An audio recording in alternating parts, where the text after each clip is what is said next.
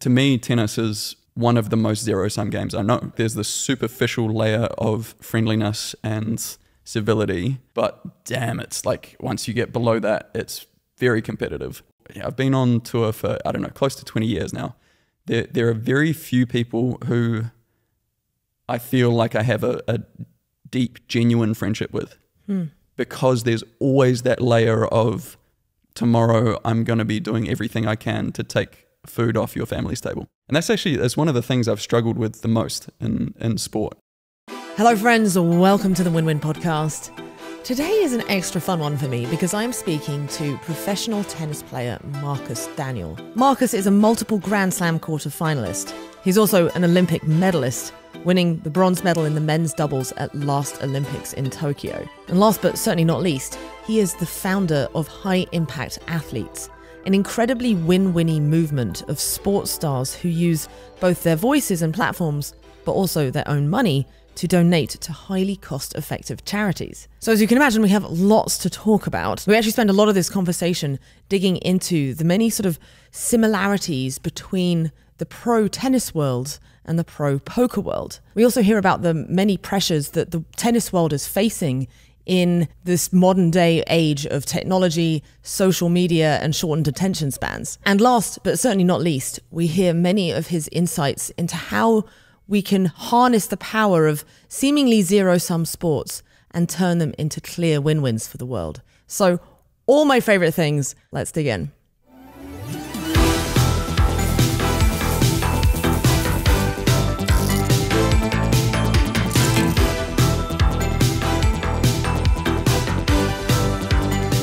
So, Marcus, what I'd love to dig into, first of all, is understanding what sort of strategies pro tennis players use to ensure peak performance. Like when I played poker professionally, I got a mental game coach for a little while. And because poker is such a sort of noisy game, there's so much luck and randomness, it seemed like the best type of mindset a poker player can adopt is one that is just focused entirely on process and not really looking at results. And I remember even developing like a mantra that I would say to myself before a big tournament. It's like, focus on your process and the results will take care of themselves. So does that relate to tennis at all? Like, is there much, like, what's your pre-game process before a big match? Yeah, I think there are huge similarities. And I imagine in any sport, it would be the same thing where as soon as you get results focused, you get out of the present moment. And if you get out of the present moment, then it's much harder to perform because you're not there. My pre-match routine is probably quite different to a lot of people's because I always found I got over-aroused too easily. And so I needed to try and bring myself down. So what I would actually do is about 30 minutes before I'd go out for a match, I'd do a 5-minute meditation and try to really sort of sink into my body that same concept of not being future thinking, not thinking, okay, what's going to happen in the match? How am I going to deal with things that happen in the match? Rather coming back to the present, coming back to my body and saying, okay, what am I feeling right now? What's going through my head right now? And just sort of sinking into it. And I found that helped me hugely. Are nerves quite a big problem for tennis players in general? Or is it really varies from person to person? Definitely. And actually another thing you said there, like, so with poker, you've got luck and randomness. I think in tennis, the luck element's probably a lot smaller, but the randomness is huge because you've got a person on the other side of the net who's giving you whatever they decide to give you in the moment. So yeah, you have to be able to deal with randomness. And so again, going back to that process piece, like how do you deal with that randomness? How do you deal with being in the moment and being in that flow state where you don't have to think about your responses because you don't have time to think. That's another piece where, if you're in the future, then if you're in the future, then you're thinking too much. And if you're thinking too much, then your body can't react the way that it should react if it's just like that natural flowing thing. Do you have any hacks to get you into the flow state? I'd like to say yes, but in all honesty, I have various protocols that I use if I feel that I'm not in the flow state. One one that I've really enjoyed more recently is, especially if I feel nervous, which like it's so normal. It must be the case across every sport, across everything competitive, that you get nervous. And if you're not feeling nervous, I think that's a sign that you either don't care or the stakes aren't high enough. For me, I really like focusing on a specific body part. So in tennis, the thing that's an absolute killer is if your hands and arm get tight, because power relies on fluidity and sort of like a whip mechanism, and you can't get a fast end of the whip if your arm being sort of almost the end of the whip, the end of the racket being the end of the whip. If the arm's tight, the racket can't move fast. You mean like the flexibility through the wrist? Yeah, so your arm always has to be loose and flowing, and if you're nervous, then you get tight. Right. Yeah, and you try and grip harder. So I try to take my attention to the part furthest away. So I try and think like, what am I feeling in my feet right now? Like, is it hot? Is it cold? Are they sore? Are my feet tired, stiff, that sort of thing? And sometimes it works, sometimes it doesn't. Do you actually do that in game? Like you in between a point? Yeah, but between points. So yeah, that's one thing. Another is breathing. Like, I think that's a very typical thing with the whole meditation piece, but like really focusing on breath, not only as a way to sort of recenter and take your brain away from being nervous and being tight, but also to recover. Like you do have a limited time between points to try and get back to baseline, and that's part of it. So you mentioned there's a difference in your mind between luck and randomness. I'd like to understand how you define them differently. Because to me, they're often sort of synonymous. Like certainly when I talk about them in poker, I see, there's the randomness in the cards that you get dealt and the cards that come out in the flop, the turn and the river. There's also the seeming randomness of the way, as you said, like your opponent behaves. Is that the differentiation you're talking about here? So like what would be an example of luck, I guess, in tennis as opposed to randomness? Yeah, so the way I think of it is luck would, as an example, be a ball hitting the top of the net and dribbling over versus dribbling back onto your side, so winning or losing a point like that. Or what we call a shank, like if your opponent hits a ball not in the middle of the strings and it hits like the sides of the racket and then goes in for a winner. Like you can't control a shank, so if it goes in, it's lucky. And it goes both ways, and I think it's a pet favorite of tennis players to consider every opponent's lucky shot lucky, or like shank shot lucky, and your own was like, well, I was going to go there anyway. But so that's the idea of luck for me in tennis. And then randomness is more if your opponent does things that you don't expect in the moment, and that's always happening to some degree. Like you can never fully predict what your opponent's going to do. Actually, I wonder, so in tennis you're constrained by the lines and the net, but then within that you've got pretty much anything that you can do, including some stuff that's not usually done, like underarm serves or things that aren't sort of sportsmanlike. And I was just thinking that those constraints at face value to me are more open than poker with the number of cards that you have. But would you agree with that, or do you think there's just as much randomness in poker, if not more? It's difficult because in theory your tennis is a game taking place in three-dimensional space, so you have all that granularity, and it's very dependent on physics, right? Whereas poker, the design of the game in many ways, I mean, there is some physics, like there's randomness that happens, like someone walks past and it creates a draft just as the dealer's dealing the cards, and that causes a card to flip up. And that happens? Oh, that's happened. And it actually happened to Igor. Wow. In a really major tournament. And it's very funny. I mean, he should tell the story, but he was getting dealt his cards. Slight gust of wind from the AC or something made the dealer just dealt a little too high and it flipped it up. And he was going to end up getting aces, I think. And in the end, he got ace king, which is still an amazing hand. So they put that card away. Yes, you don't. Yeah, exactly. That card goes and he dealt another one. And that little tiny thing, and then he ended up losing his entire stack. And if he had had the aces, he would have won the hand.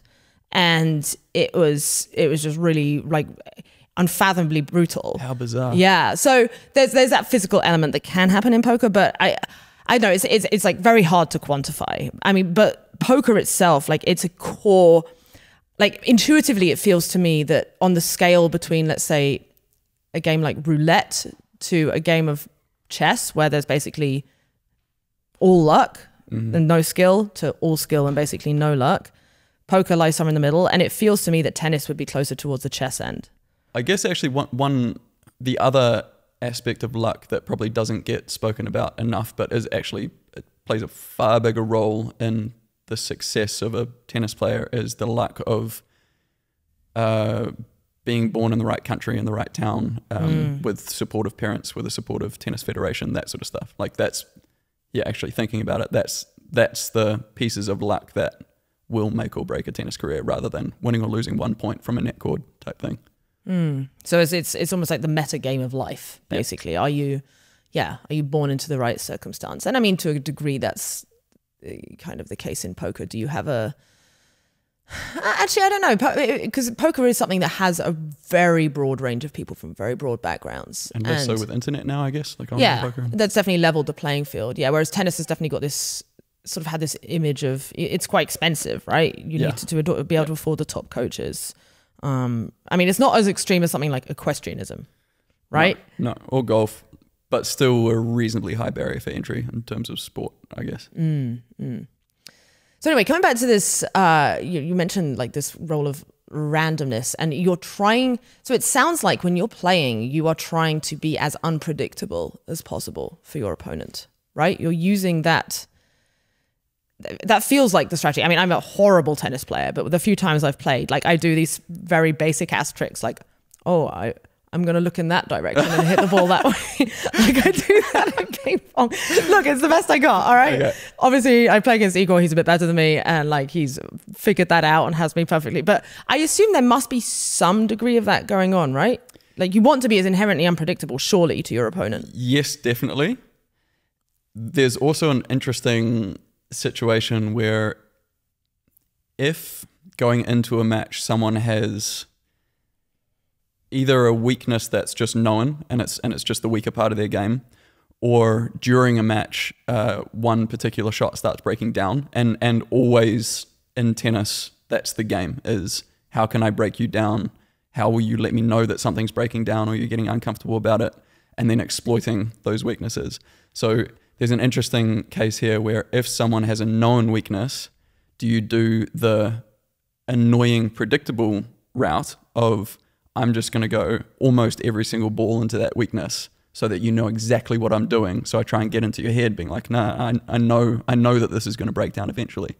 So there are intimidation games that you can play in that style as well. And that, there are a number of people in my head who, if I came up against them on a match court, that would be the first strategy that I'd go for, rather than pure randomness. Just to be like, let's see what you've got with your weakness today. And then if it breaks down, great, I'm going to keep going there. And if you figure it out, if you shore it up during the match, then okay, need to change tactics and be a bit more unpredictable. But until that happens, like it's a winning strategy. I'd love to understand how the dynamics between players in terms of, because I imagine you're on tour, right? And you presumably develop very deep bonds with some of the other players who you're seeing on, who are both your competitors, but they're also your peers and contemporaries. Yeah.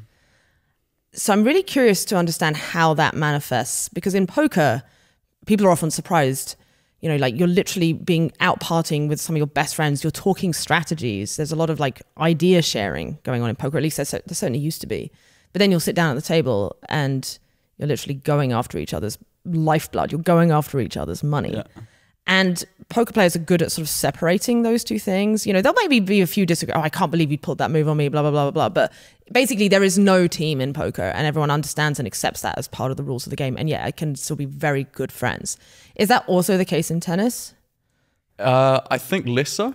So yeah, it's an interesting dynamic because you see the same people almost every week of the year, right? Like it's a traveling circus. So you get very familiar with people, and for the most part it's very civil and most people are really friendly, and you have to practice with other people. Like you want to practice with people as good or better than you. So at the top, that list of people is quite small. So you have to be able to cooperate.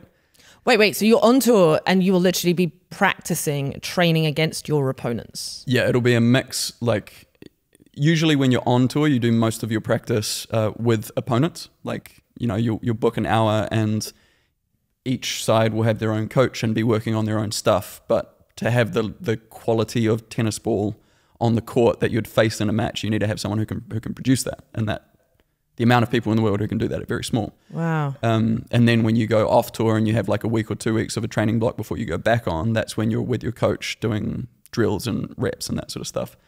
But yeah, so there's this, to me, it feels like there's this superficial layer of friendliness and civility, but damn, it's like once you get below that, it's very competitive. And one of the reasons I was sort of excited to talk to you is, to me, tennis is one of the most zero-sum games I know, because for me to win, you have to lose. Like it is pure in that sense.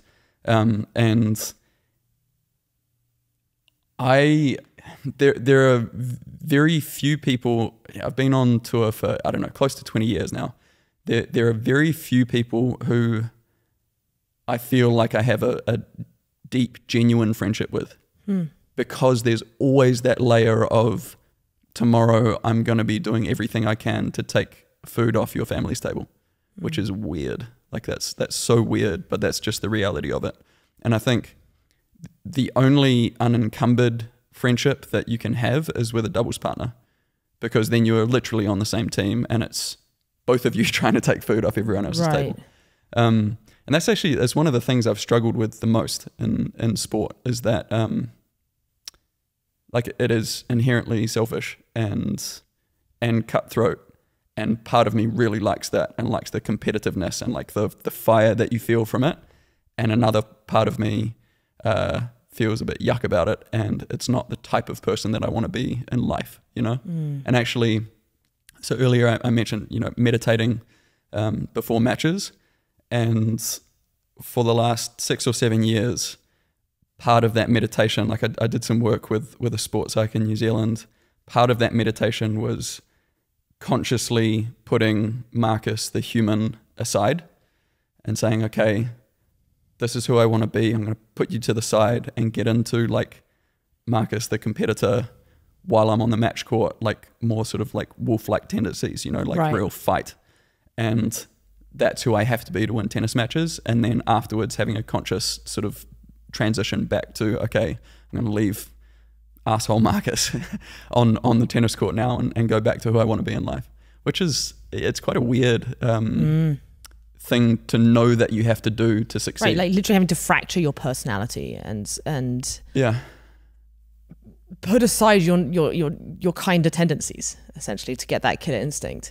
Yeah, because I mean that's actually a really interesting point. You say that tennis is the most zero-sum game, because when you said that I was like, no, poker surely is more. But actually, when it comes to things like friendships, because on the poker tour you have the pros, but actually the pros aren't, they rarely are trying to feed off each other. We have this whole other group of fish in the pond, literally we call it, you know, they're called fish, the amateurs, who also enter the things, and they're really we're trying to feed off. And that gives space for pros to actually be more collaborative, truly. And if you've made it to the top table, then like... Well, yeah, the final table, because I mean, this is in tournament poker, but it's usually a mix of pros and amateurs, because it's just, there's randomness in any given tournament, and sometimes the worst player wins and sometimes the best player loses, but on average, the better players make the final table more often. So yes, typically the cream rises to the top, and you'll more often be up against other pros who might be your friends. But there's still, I think that allows it for deeper friendships to develop, because there's greater incentives for actual like sharing of information and having essentially a team and collaborators. But B, there's just more abundance. Whereas with you guys, there's like real, true, strict scarcity. And it's knockout there's from the one start trophy. Of the tournament. Exactly. Yeah. Yes. It's very much like that. There's not like just a bunch of random amateurs also in there who you're taking from. It's just you guys, and there's a smaller number of you, right? How many people's in an average tournament? Usually 32 singles players, 16 doubles teams in the average tournament. Grand Slam's much bigger. One question for you, do you prefer to play against professionals? Like, is it the case that because amateurs don't know what they're doing so much, because they're so unpredictable, it's harder and less fun to play against them? Whereas if you're against equals, it's like, okay, now we've got a real poker game on our hands? No. So generally speaking, the reason why an amateur is an amateur is because they just make worse decisions in every spot. Okay. On average, their decision-making process is less good, and the more decisions you get to make against them, the greater your edge. You know, that delta between their bad decision and your good decision adds up. And so typically you just want to, while it's true that like real beginners play so crazy, it's sometimes hard to get a read on them. If you know what the like mathematically optimal plays are, then you can just follow those and ignore all the crazy shit they're doing. And they're just going to be making so many mistakes that you can just play like pretty ABC and you'll just be still extracting. Now that said, it can be a nice challenge. Like if you're playing against a bunch of players who are just so bad, but they're also predictably bad, that I could see that getting boring. And so it's nice to have better players to play against so that you can actually improve your own game. So coming back to I think it's really interesting you mentioned like this idea of having to separate these two parts of your personality to sort of isolate the cutthroat killer. Did you find that became easier or harder to do as you got older? Like, did you become more or less like classically competitive in that respect? It's like, I must win, and ruthless in your competitiveness? I think it became harder because at first I didn't think like that. Like, when I was coming up through the levels, I just wanted to get through the levels. Like I wasn't making a living from tennis. I was losing money playing tennis. It was like, how do I keep the dream alive? How do I actually make a living from the sport, from something that I'd already, dedicated 10, 15 years to? So at that stage, it was just like, no, I need to do this. And then I think it was only when I'd started feeling a bit of security in tennis that I started having these thoughts of, oh man, I'm playing against guys who had families and I knew their families. And I was like, oh man, that's like, they've got two really cute young kids. And like, if they lose, then he might drop outside the top 100. And then does he have to quit? Like, how's he going to keep providing for his family? Like that sort of thing. That only came later on. And so, yeah, I think actually it became harder later, and I definitely put more work psychologically into what I had to do to try and like separate. Or it wasn't even that was the result of the work, was like, okay, what do I have to do to feel comfortable doing this and winning?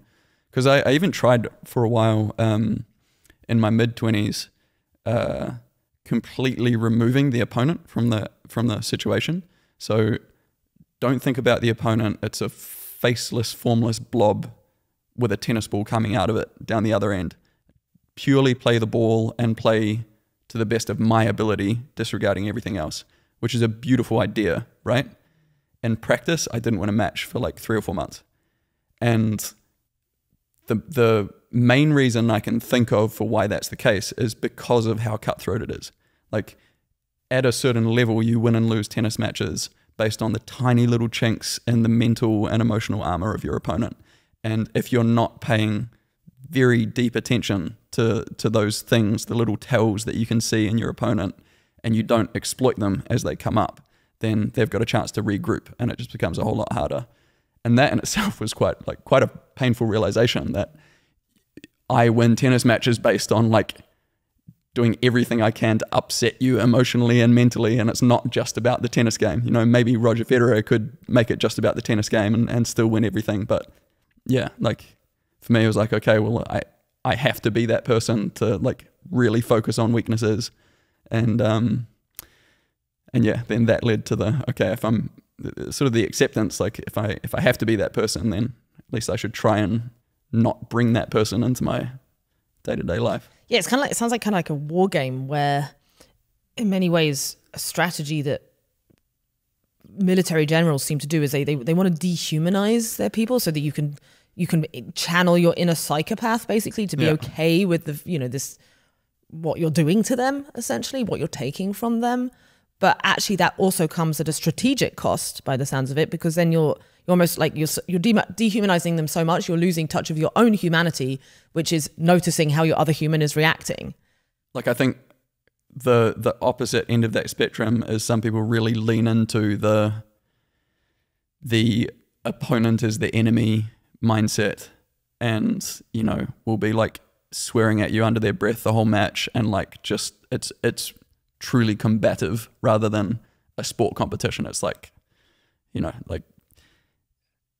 quite nasty, but I can definitely understand how that helps people win, because it's like, is that something all the top players do? No, I don't think so. At least not explicitly. Like there are people who've had extraordinary careers who I've never seen like overt tension or like hatred. Yeah.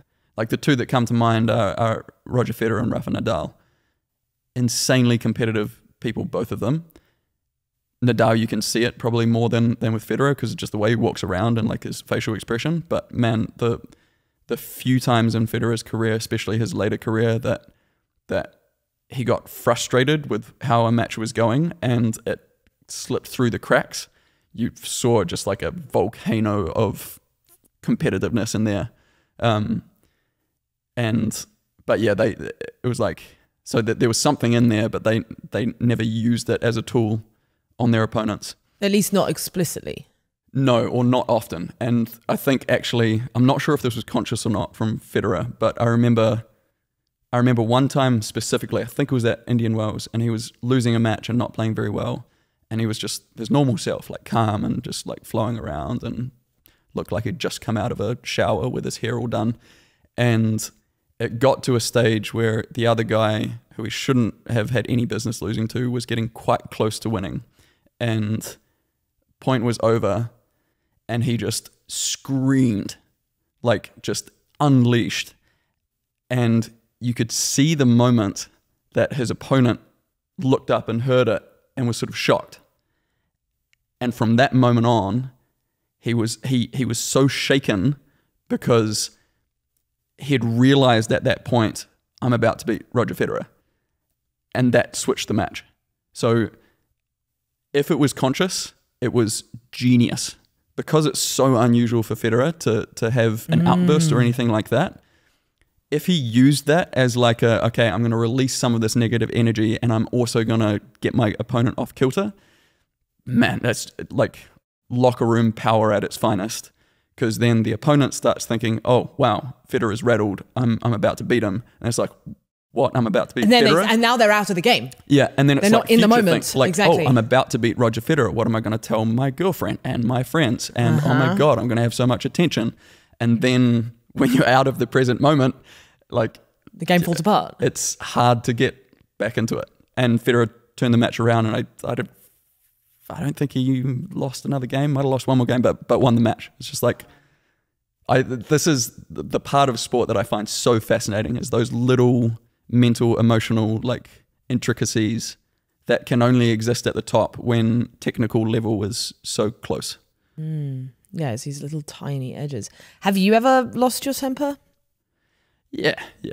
I think it's normal. Like, what's the rate with which, like, do you lose your temper on average? Is it like every game? Because like when I play poker, I would get like upset, or we call it being on tilt. I in any given tournament, there'll be a moment where I'm like, I'll get my aces cracked or something, and I'll feel that like this sense of like injustice or rage. Now, how long it lingers that's what varies, but it's I don't think I've ever had a time where I was just like completely zen and was completely impartial to what was actually happening with the cards. Oh yeah, I don't think I've ever had a match in my life where there wasn't a moment or moments that I was frustrated. Like I think that's the beauty of tennis is you can, even if you win a match like 6-2, 6-2, there will still be moments where you feel the momentum might be switching. I could have made that. Yeah. You'll never play a perfect match. But then there's a difference between that and letting it show. Like, I think my favorite form of showing frustration is like just a wordless yell, because I like releasing the negative energy, and I feel like often that can actually bring me into the moment. And so it's like positive because you're releasing this negative energy, and it's also like a snap back to, okay, what do I need to do now? And, you know, I'm not Roger Federer, but ideally it also like does something to the opponent.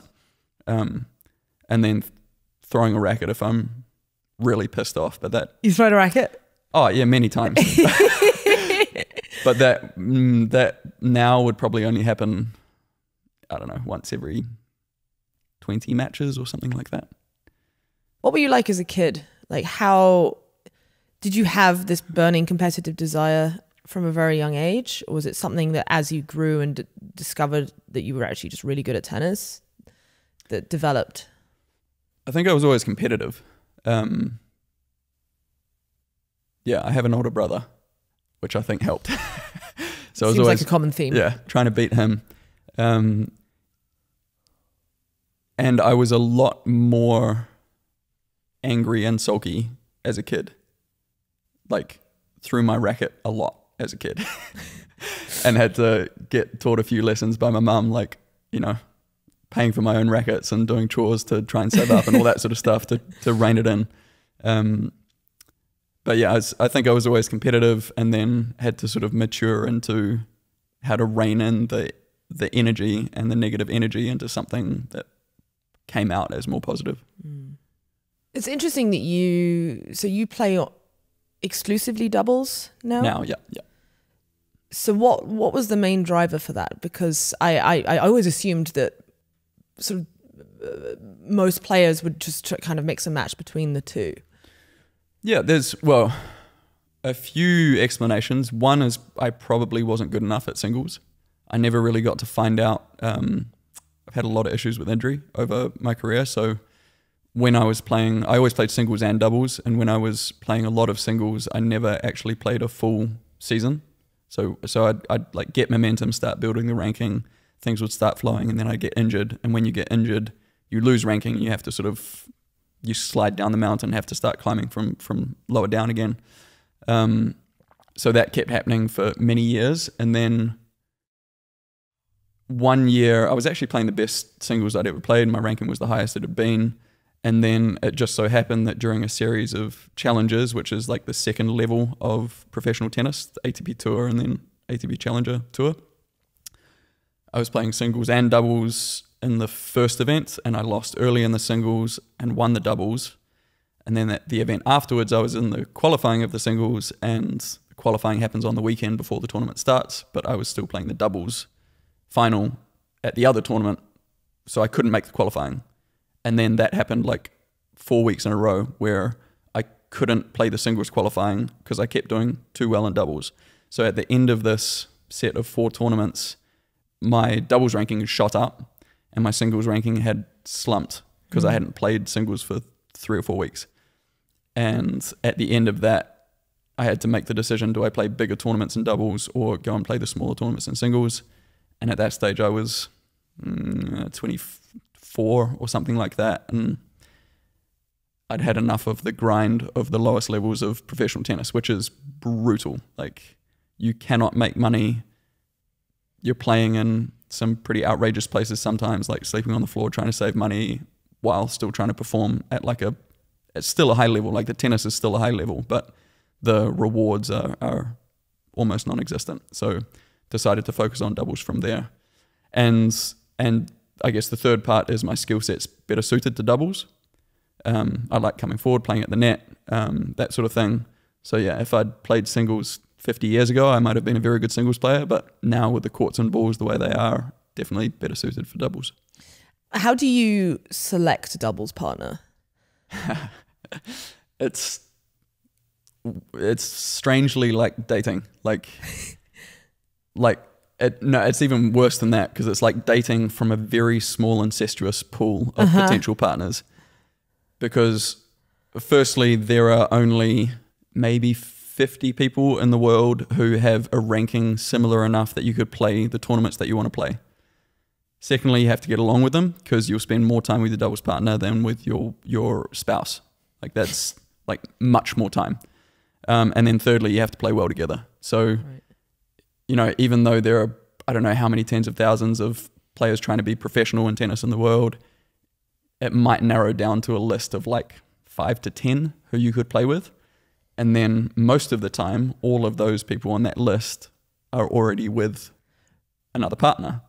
So then you have to play this really gross game of like reaching out, being like, hey, just checking how things are going with, everything going well with your current partner, like just checking in, just letting you know that like, I think we'll play well together. And, you know, you've got to try and sort of like suss out if there's any potential movement, or at the end of each year, if one of the top teams, like the top teams in the world, splits, then there's this whole cascading effect of everyone trying to play with a partner who they think's better. Right. And it's pretty gross. And I've always thought that there's too much switching in doubles. Like I really like the idea of committing to a partner and building something long term, and you know, you go through the rough patches and you come out of them better because you've had tough experiences. But what seems to be the case is if a tough patch goes even slightly more than people are comfortable with, it's like, oh, it's my partner's fault, and switch. I wonder if there's like an incentive structure that could be designed to encourage more like long-term partnerships. Because from an outsider's perspective, like doubles is not so much, it's not presumably as popular of a spectator sport, right? At least I rarely watch it. You know, I'm not like a particularly prolific tennis watcher, but I very rarely will watch doubles, whereas I always watch a big singles match. Yeah. And perhaps it's in part because it, like the doubles, like, do you have team names or anything? You don't, right? It's just the names of the two individuals. Yeah, yeah. Whereas if you had longer term partnerships, you could actually like the two tigers or whatever name you guys come up with, and something that makes you more like identifiable and therefore marketable, which would actually incentivize them players to actually stay together for longer as well. Completely agree. It's an interesting chicken egg thing because a lot of people who play tennis recreationally enjoy doubles as much, if not more, than singles, especially the older generations who can't get around a court as well.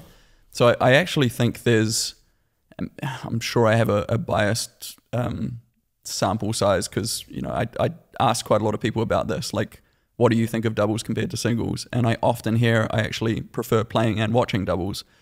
But because doubles is on TV so little, there's not the exposure for the players to result in like more interest and result in more sponsorship opportunities, blah, blah, blah. So one way of looking at it is, particularly if teams stuck together and you could market people as a team, then you could build hype around the teams. You can have rivalries. It's it's the Tigers against the Hawks today. Yeah. Yeah. But then the other side of it is it would be a risk for the ATP or the WTA to put marketing spend into something that's not proven yet. You know, like, should we risk however many millions of dollars trying to make doubles a bigger sport when we've already got singles and that marketing strategy is proven? I mean, like, the most famous and most successful team of all time was the Bryan brothers, and they were just a dream for sponsors and for the tour because they're identical twins and insanely successful, and they always played with each other. So it's like, their name is alliterates as well, Bryan brothers. The BBs, yeah. So I do agree with you. I think teams should stick together, and if they did, I think there'd be both for success on court, and I think there'd be a lot more success off court if teams stuck together for longer. Have you ever had like a really notable conflict with your partner?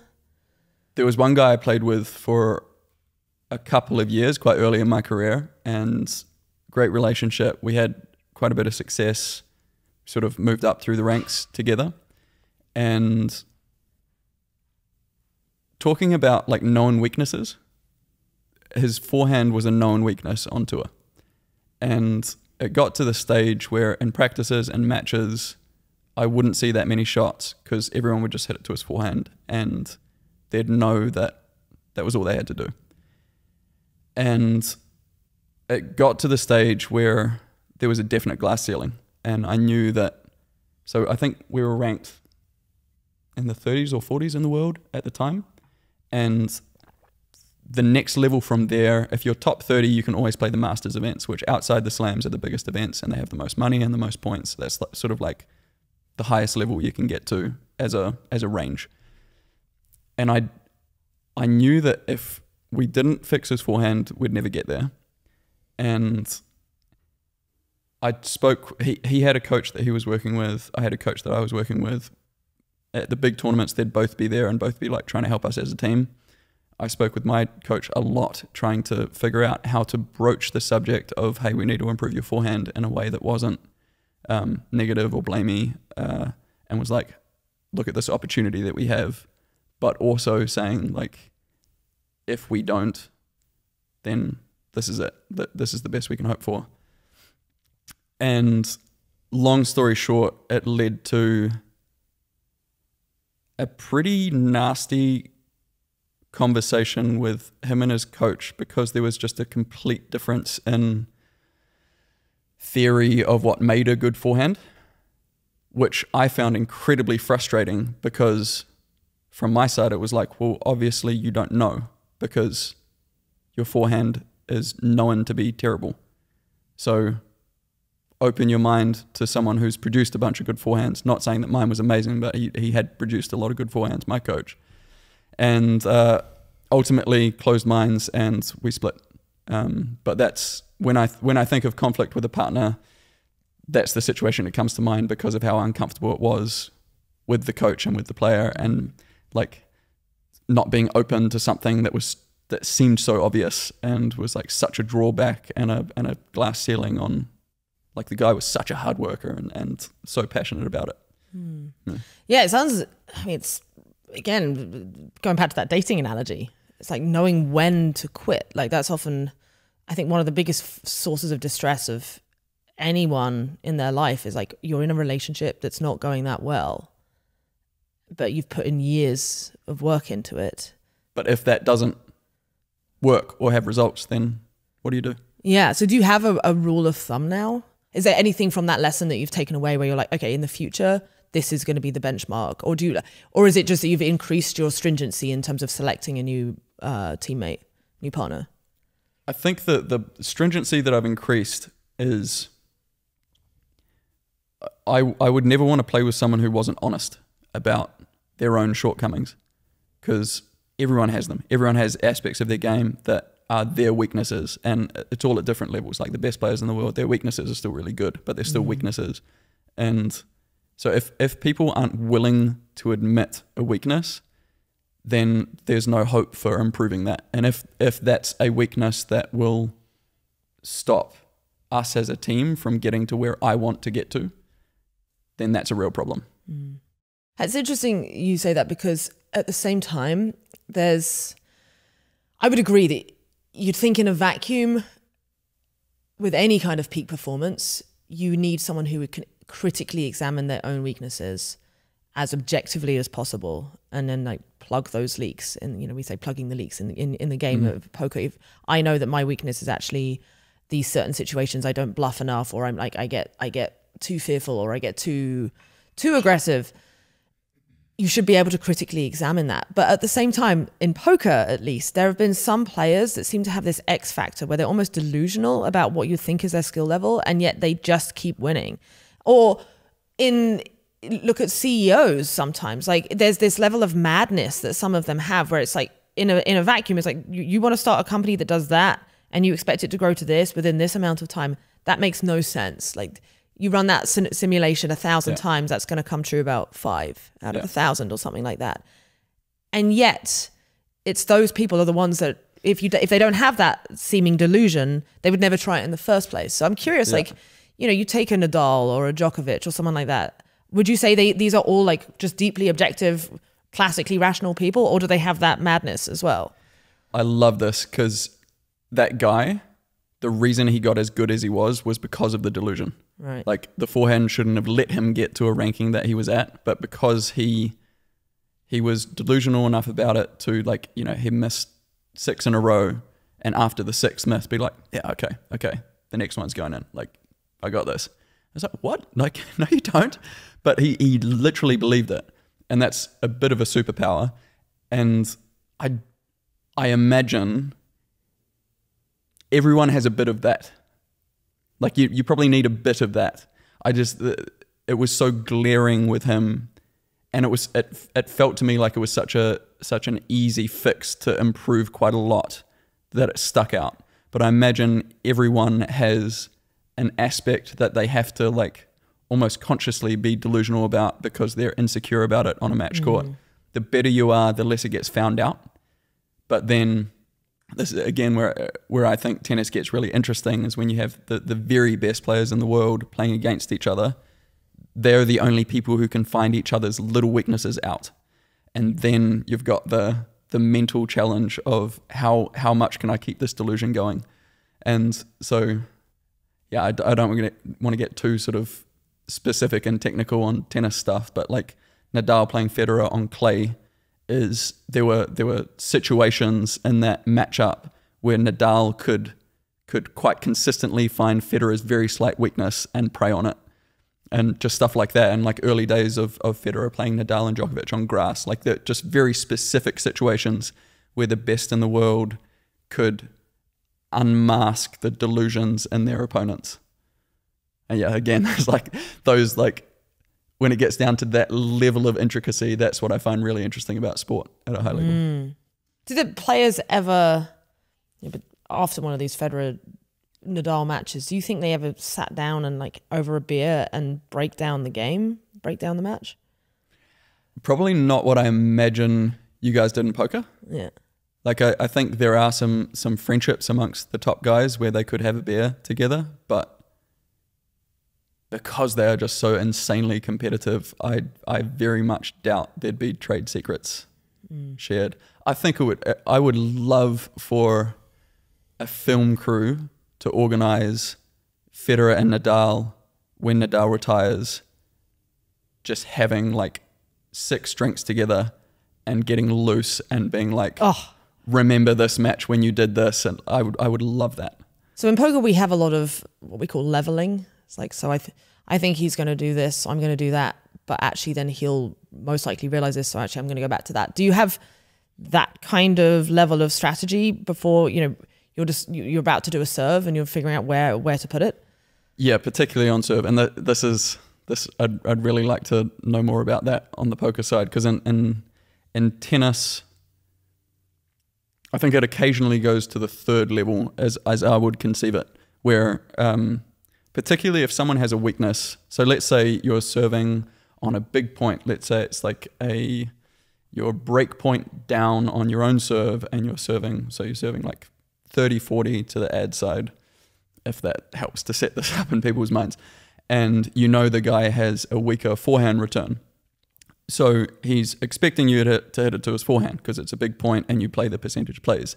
But then you often, especially if the match is tight, you want a cheap point off your serve. And so if he's leaning to the forehand, there'll be space out to the backhand side. So you're more likely to hit an unreturnable serve if you go for the wide serve.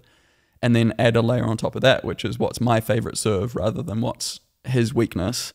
That's another sort of level. But then you go back to, okay, well, he might think that I might go for the cheap serve because I haven't had many cheap points on my serve yet. So you go back to the forehand side. And that level of things is quite common. I like very occasionally might go one level beyond that and go back to the wide serve or like something completely different. But yeah, that's sort of the level that I think in tennis. And I'm curious with poker, how far down he thinks that I thinks that he thinks that, like how far down do you go? It's really hard to quantify. I mean, again, it feels like 3, maybe 4 at most. I don't think I ever went more than probably 3 levels deep in any situation. Do you guys incorporate a randomizer in your strategy? Because like that is a big part of poker. It's an essential part. Like to play game theory optimal, it's about knowing the ratios of how often you should bluff in a given situation. And in order to get those, so let's say you want to bluff 30% of the time in this given situation. So how do you know it's that 30% it's that 30% time. People will look at the second hand on their watch, or they'll be playing with their chip and see where the words on it land when they drop it. There's different ways. Do you do any of that? That part I've never heard as anything other than intuitive. Yeah, that for me anyway, that part's always been intuitive of we need to change it up now. But almost always it's based on what's happened already, of like, okay, he's leaning a little too hard on this one, and so we need to change up to keep him off balance, and then we'll go back to something that's like a layer below or something like that. Right, because the thing is that human beings are not good at actually doing randomization. Like if you get people to try and pick, give me a string of random numbers between 0 and 100. The types of patterns that people give actually aren't very random. Like we underdo doubles or triples even. We always think that numbers have to be different sequentially and that kind of thing. And which is why I think poker players, we don't trust our intuition to go, it feels about time, it's been 30%. We're like, we just don't do that. We literally use some kind of physical randomizer like the second hand on the clock. So it's somewhat surprises me that the top players aren't introducing, I would love to see, someone have a dice in their pocket and like throw it in the air and let it land. It doesn't matter, because in poker, it's actually almost a good thing for your opponent to know that you're randomizing. It's not a bad thing, because as long as your ratios are correct, as long as they're like whatever your decision, what comes up in your randomizer, they don't know what that means. It's actually not bad. That's so interesting. I wonder if there's room for improvement in tennis for like a conscious randomizer. Yes. I'm gonna experiment with this. Ooh. I'll let you know. I'll let you know how it goes. That's super interesting. What role has technology played in terms of, because like Hawkeye, right, which is you'll explain it better, but it's basically using a camera to look back at whether the ball was in or not. That was introduced in 2006, around that time? Sounds about right. I mean, now there are many tournaments where there aren't lines people. Hawkeye just calls the lines. Right. Oh, it's automated. Yeah. So it's not like lines person calls and then you have the ability to challenge X amount of times in a set. The lines are just called and that's that. Do you prefer that? I think yes. Like I do think there's more of a parade when lines people are involved, which I think might be good for the sport. Yes. But it's these drama points. Yeah. But like it's cleaner. There's no arguing. People sometimes ask to see it, but there's no point because it's just going to show you that the ball was out. Right. Like you can replay the mark. And there's enough margin for error with Hawkeye that it can be wrong. Like you can see the ball better than Hawkeye. There's 2 or 3 millimeters, which, it makes a difference. But there are no disputes because you can't blame anyone. It's just the tech. Right. It just is what it is. It's the error. Yeah, it's the error. The error bar basically on the technology, and presumably, I feel like my personality, at least if I was playing tennis, and I would expend a lot of mental energy wondering whether the umpire is being stupid. I just feel I know that's something that triggers me when there's like a human element and the human is the arbiter deciding what was true or not. And if I think they're wrong, it's going to bother me more. Like if a machine gets it wrong, it feels less personal for some reason. So I know from my personality I think I would prefer that sort of rigidity. And even though there is a margin of error and it may be sometimes less accurate than a human, on average, it's presumably more accurate than a human being. I think so. Yeah. Has to be. Yeah. Surely, like the speeds that these balls are going at, and like I'm sure these guys have good eyes, but come on. And actually, sometimes from the umpire's chair, it's harder to see balls in or out just based on the angles. I feel so sorry for umpires because it's the most thankless job. The best they can achieve is not being noticed, unless they have a beautiful voice, in which case they might get props for that. But I was talking to I was playing Davis Cup in New Zealand last week, and the guy who was the supervisor for the Tide, very experienced umpire, and I was talking with him about this, and I thought it was quite beautiful actually that it seemed anyway, like he had complete contentment in not being noticed. Like either he truly believed this, or he'd conditioned himself to believe that if he wasn't noticed during a match or something like that, that was like huge. It was like a beautiful thing, you know? And that's not normal, right? Like we want to be recognized for doing something rather than for the absence of doing anything. But yeah, so it's like Buddhist, it's like monk mode almost. Yeah. But I thought it was cool to hear him say that. And the best umpires in my mind are the ones who admit the possibility of them being wrong. What infuriates me with an umpire is if they say, "You're wrong, it was this," and end of conversation, because that's not necessarily true. And it's the same, like if I say that ball was in, then they could say I didn't see it that way. And that's like, okay, well, you didn't see it that way, we saw it differently, difference of opinions, that's fine. But if they say, no, I'm right, I saw it correctly, you're wrong. If you're in the heat of the moment and you think that you've been hard done by, man, it just like ratchets up your anger. And yeah. Is there any schmoozing of umpires that goes on behind the scenes? No, it's pretty strictly controlled. Like you don't know who your umpire is going to be? I think maybe day of the match, you might be able to see who the umpire is. I think maybe it might be on the schedule, but like umpires aren't really allowed to talk to players off court. It's very separated. But you presumably can't stop that. I mean, I don't know how many umpires there are in the world, but there can't be that many, especially like for big Grand Slams. Like you need to have the best people. So how do they ensure, because thinking about it, there must be a strong incentive, because if there's so many of these like little micro calls, the best umpires in the world, they're still ultimately human. Yeah. And it's almost impossible to eradicate bias from completely. Yeah. So putting my like sneaky poker player hat on, like there's surely an incentive to just be friendlier with them, because you just never know when it might count. Like again, they don't intend to be unfair, but just if you have a player who's just notoriously an asshole and a player who is just notoriously a really nice guy, that's going to make an impact. It could also work if the player is big enough. Like I'm thinking of Nick Kyrgios as this example, who's a big sort of bad boy Australian, very talented guy, and would just always blow up at umpires. I think both ends of the spectrum could actually work in your favor, where if you're really nice, then they want to help you out. And if you're a real asshole, then they don't want to piss you off too much. Right. And they also don't want to be seen to be being being accused of being biased against you. Because if it's like there's this whole narrative of like, this is the bad guy to the umpires, then he can use that as a thing against you. And like, I guess, a good umpire is trying to be as unbiased as possible, but there's like layers to that. And I guess that's one of the ways that having Hawkeye and that sort of technology has cleaned things up, because if you think an umpire is wrong, you have a means to question and address, and like, fairly frequently the linespeople and umpires get proved wrong with a call.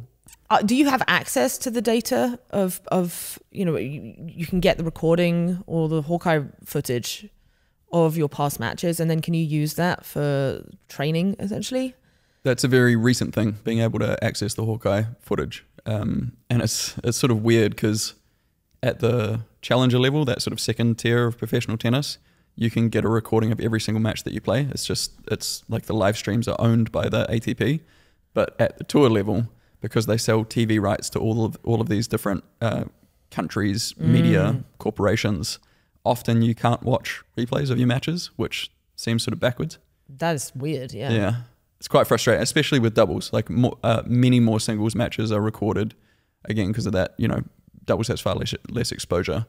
But at the same time, it pisses the doubles players off, because it's like, well, hey, we're doing everything we can to be as professional as we can every day, and we don't have access to video of matches. Like, that seems like such a basic tool for improvement for professional sport. What rules of either the actual tennis game itself, or like the meta rules of like the structure of the way the tours are set up, would you like, in an ideal world, you could wave a magic wand, you would change to, because presumably your number one, and maybe that's not the case, but correct me if I'm not, but like your number one objective is to just make the game as fair as possible? Or are you optimizing for actually entertainment value so that more people just watch the sport?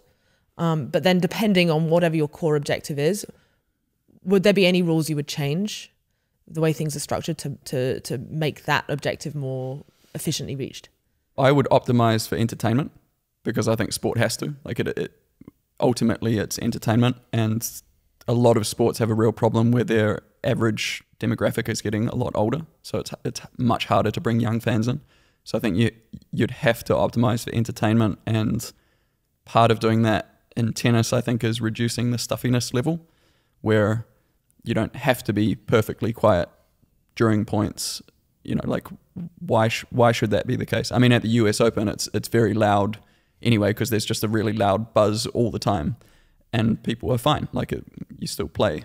So I think one rule I'd change that I think actually some tournaments are changing is maybe just the small parts behind the court, like the stands that are in where the ball might go during a point. People can't move around during the points, but outside of that, come and go as you please. Like I think it's a bit stupid that fans have to wait sometimes for 10, 15 minutes for a change of ends to like go and watch some tennis.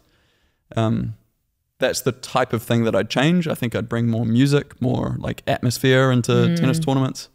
Right, because the aesthetic of tennis is, it's not that cool. Yeah, it's a bit sort of stuffy and yeah, it's got this like 1950s energy.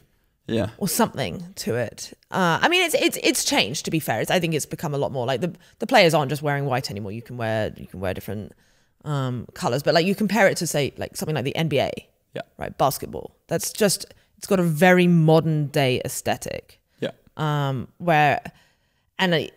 To get, because I mean the attention economy is so competitive. Mm-hmm. Tennis is competing against not just other sports, but just all other forms of entertainment. And esports now. TikTok, exactly. Yeah. Esports, there's just so many other things. So yeah, what other things would you do like to pull in the TikTok generation? That's $1 billion question at the moment that I know ATP is putting a lot of thought into, and I think they've tried to sort of reframe their marketing to be a bit edgier, and like the commentators are younger and you know, more people of color and all that sort of thing. I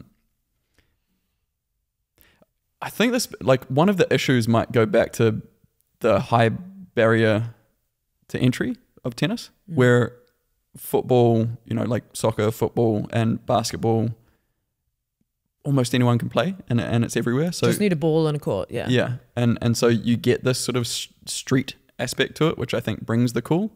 So I mean, maybe I'm selling my sport out here, but like maybe tennis doesn't have a big future. Like maybe things like pickleball, where you don't need as much space, so the equipment's not as expensive, like that sort of thing. Maybe they're going to take over. I mean, the growth and interest of something like pickleball is way faster than with tennis. So yeah, that's quite a cynical view on things, but just with the dimensions of a tennis court and the rules of tennis and the way, you know, the technology in tennis rackets has improved just so much, and string and all that sort of stuff, that it is going to be expensive to get good tennis stuff, I imagine, in perpetuity. So I don't know how you reduce that barrier far enough that you bring sort of a street aspect into it, which I think seems to be the thing that the TikTok generation are most resonant with. Yeah, I mean, even things like, I wonder if there's like graphics, because one of the things that made poker pop was showing whole cards and having those graphics on screen, and like then they added layers of things like, what are the odds, you know, what are the cards that this person needs to hit, what are their current odds, you know, right now they're a 70% favorite to win, oh, this card now came out, now they're only a 20%, and like having data and like moving data on screen. I think again, we're so used to having this high dopamine visual assault on everything that we look at. And easier access as a first-time watcher as well, I imagine. Like, yes. You don't have to deeply understand the game of poker to understand the odds and like who's got the upper hand in a situation. Right, exactly. Yeah, I wonder if there's some kind of like visual graphics that could be added. One of the most famous coaches in the world, a guy called Patrick Mouratoglou, coached like Serena Williams and stuff. He has started a thing called UTS, I think it's called Ultimate Tennis Showdown, and it's taking a much more entertainment perspective on tennis, where I think there's music the whole time playing, and I think there are graphics on court, and I haven't paid enough attention to it, but I think it's not typical tennis scoring. They have like things where you have like a hot streak. So if a player wins a certain number of points in a row, like points after that are worth double or something, Ooh. that sort of thing. So I think he's put some effort into, trying to make it more exciting, which, I probably need to look into that a little more. I bet that will trigger the purists though. Oh yeah. Everything triggers the purists. I'd love to dig in a little bit more into the manifestations of competition within it. And particularly, this channel is all about understanding what I call the Moloch traps, but these sort of negative spirals of competition, these races to the bottom that can emerge. And then like what can be done, whether it's top-down solutions or bottom-up solutions, to stop it from happening that way. So are there any manifestations of that you've noticed that perhaps like driving players into mental health issues or physical health issues that you think just are needlessly there and need to be fixed? Yeah, I mean, I think the most obvious one that springs to mind is doping. Like there have been tennis players caught doping, and that is, I think, a race to the bottom of how can I get the edge regardless of means. Another one is there's a really fine line here, or like a gray area here, where like if you're enough of a dick to everyone, then you might get an edge. Like, if you're known as just being brutal and snappy and like always cutthroat rather than having the veneer of friendliness, then I see like this is definitely a generalization, but comes from many female players I speak to about this. Like the women's side of tennis is a lot more like that, where grudges are held for a lot longer. There's a lot less of a veneer of civility and friendship, and there's more like you stick to your team, which could be your parents or your coach, and like separateness. And I think it seems that on that side of the tour, there's a race to the bottom of hostility and behavior and like clashing and conflict. Right. Where does the edge come from by doing that? What's the incentive?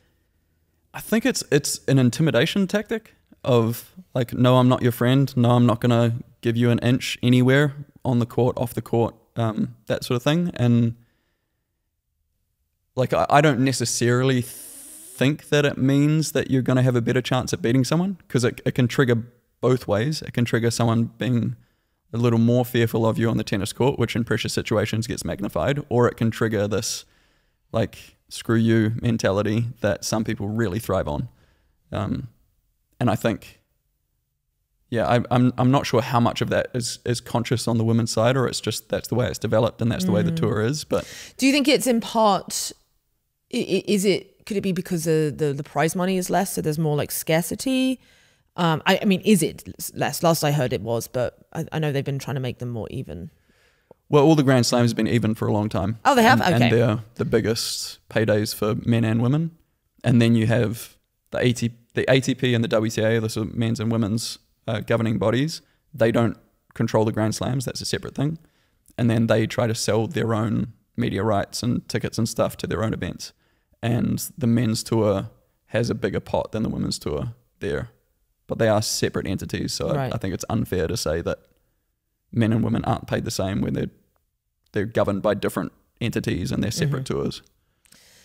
Yeah, because what sort of these Moloch situations typically have in common is the incentives are set up in such a way that you are pushed to do the short-term gain but results in long-term pain. So like doping, right? Yeah. You'll get a short-term advantage. You'll build muscle mass or whatever it is faster. But the long-term pain comes at, first of all, it hurts your body in the long run, right? To be doing steroids for a long time. Is steroids the usual thing people do, or? Honestly, for tennis, I don't know, because bigger muscles doesn't necessarily mean I think that's one of the good things about tennis is you could be doping all you want, but if someone's a better tennis player than you, then they're probably still going to beat you. So there's I think it's just a stupid decision. Like there's not that much to be gained from doping in tennis. And presumably tennis has a less of a problem compared to other sports with doping. Because it feels like there are some sports where it's just like, it's kind of like everyone agrees, like, yeah, look, we all know everyone's at it. Whereas it doesn't seem to be the case with tennis, right? It's like, it's definitely the exception. Yeah, I think so. And I think it's because it's skills based rather than pure physicality based. Right. Yeah. Right. So it's less useful there. So I don't know if you saw, they recently announced it, Peter Thiel and some other Silicon Valley people are doing this enhanced games, which I have to say, when we were watching the Olympics and recently, or the last one, and there's so much talk about doping and so on. It's like, why doesn't someone just do like an anything goes Olympics as alongside it, so we can see, okay, this is what humans do naturally. And this is what can happen if you just take the rules away. And I feel very torn on it because from a curiosity standpoint, I want to see it. Like, it's super interesting. And I also think can be value that would come from actually just seeing, okay, what can just science unleashed combined with competition create? Yeah. I'm sure we'll learn a lot about the human body, and there'll probably be some discoveries that are actually very beneficial for people. But it doesn't come without costs either, presumably. So I'm curious what your take is as a sports person, like someone who loves sport. Like, do you think that this is actually just going to be a race to the bottom, or is it worth doing that experimentation? I'm a little bit torn on it because I'm similar to you in that I'm just really curious and I want to see it as a spectacle. But isn't this an example of a race to the bottom where health be damned, everything else be damned? I mean, I remember, I'm going to get the numbers wrong in this, but I remember hearing about a survey that was done on elite athletes, and the question was something like, if you could take a substance that wasn't illegal, but that where you knew that you would win a gold medal, but it would take 30 years off your life or something like that, would you take it? And a huge majority said yes. Wow. And that baffled me. And it's like I think that is sort of in a nutshell what's going to happen with the steroid Olympics, is like people are just going to... Well, that said though, it's a different game, because in that you're talking about a gold medal, which the gold medals in themselves have some value. I think that this enhanced Olympics presumably won't carry. Right. One of the reasons why a gold medal is so coveted is because it's attached to this like institution of the Olympics that has run for 150 years or whatever, and there's so much prestige wrapped in that. I wonder whether I would agree that the enhanced Olympics will definitely become a race to the bottom if the incentives are so huge that people are willing to sacrifice that much of themselves, but it's not clear to me that someone would make those trade-offs on something that is... Well, so it lacks the prestige. Yes. But it has a different sort of prestige, because I'm assuming that whoever wins that, whatever they're calling it, enhanced Olympics? Yeah, I think so. Will have the world record of that thing. Right. So they will be... But it's going to have an asterisk. It's a world record asterisked, because it's almost like this is a different species. And I think that's where I feel uneasy, is that asterisk to me represents the race to the bottom. Right. Like, and the reason part of the reason I'm torn on it is because there are things that athletes can do that are legal that have some of the same results as taking steroids. For example, like Novak Djokovic used to, I'm not sure if he does, travel with an oxygen chamber to tournament. So he slept in it, and I'm probably getting this wrong, I think it increased his white blood cell count. Red blood cells, yeah. Which was the same as doing EPO or something like some sort of steroid for recovery. And he has had just ridiculous feats of recovery in his career that I can't explain away any other way than like oxygen tent and some advantage over other humans, because I thought it was physically impossible. But that's within the rules. It's within the rules. But it's exactly the same result as injecting yourself with whatever steroid it was. Right. And only the wealthiest 20 tennis players in the world could travel with an oxygen tent and like take it around everywhere because it's just expensive. So like that sort of stuff. So yeah, it's a tricky one, but it feels ick. Yeah, no, I feel you. I definitely feel you. Like I guess we need to just pin down exactly what makes something a race to the top versus a race to the bottom. I guess it comes down to just like externalities. If in 1,000 years' time we look back at the enhanced Olympics and it has uncovered the secrets to longevity or the secrets to healing, recovery. Someone who gets an injury actually can inject stem cells and something that was previously not allowed. And actually now like we can just heal injuries really, really fast. Like health span to 150 or whatever. Exactly. Like then we would all look back at it and go, okay, yes, that was actually a race to the top, even though there was some temporary races to the bottom where actually some people died because they were doing this and so on. Or it could be in 1,000 years' time we look back and it's just like we've lost what it means to actually just have fair competition. Like we've lost the ability to design games in the first place where it's like everyone agrees this is a fair thing. Or yeah, it's that word fair that is so interesting and that's the lever, right? Yeah, but at the same time we don't know until we find out. So yeah, it's really unclear to me. I think all in all, like one of my core philosophies I got from this little book called An Immanent Metaphysics by Forrest Landry, and he has this line in it which is, love is that which enables choice, as a core aphorism, a core truth about reality, if you were to have an ethical truth. And I overall, something that increases people's ability to do choice is generally a good thing. Now, again, race to the top is, if the externalities of something like the enhanced Olympics is all increased longevity, health span, etc., that is a choice-making thing because you're giving people basically more agency over themselves to have a longer life and doing all the things they want to do. But if it was a race to the bottom where actually everyone ends up more like cracked out, unhealthy people, now you're taking away their choice. Yeah. So, but that said, preventing the world from doing the experiment in the first place is a reduction of choice.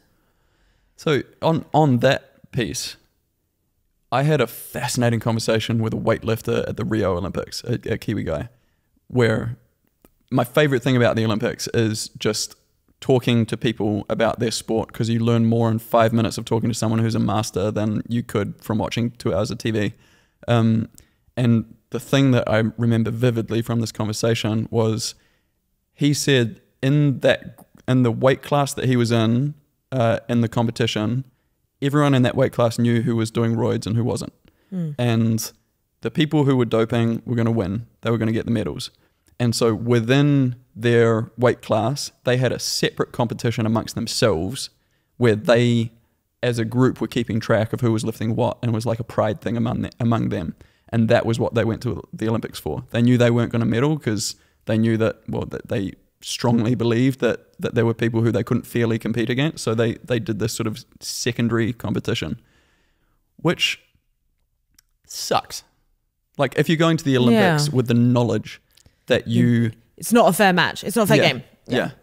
So I guess like one thing that the enhanced Olympics would enable is, or I guess in the best case, those two competitions would be split fairly. Right. And that's the thing, isn't it? Now, those people who just couldn't resist, those people who were cheating in that weightlifting class, like they just couldn't resist doing the doping.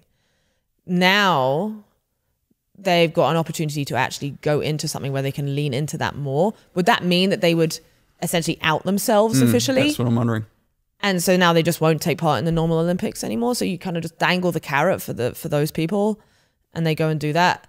I don't know. Like at the same time, it's going to take a while for the prestige to start to catch up with the real Olympics. I think until you get the prestiges at the similar level, that's not going to be a sufficient incentive. What are your thoughts on because it seems like the payout structures in tennis are very top heavy.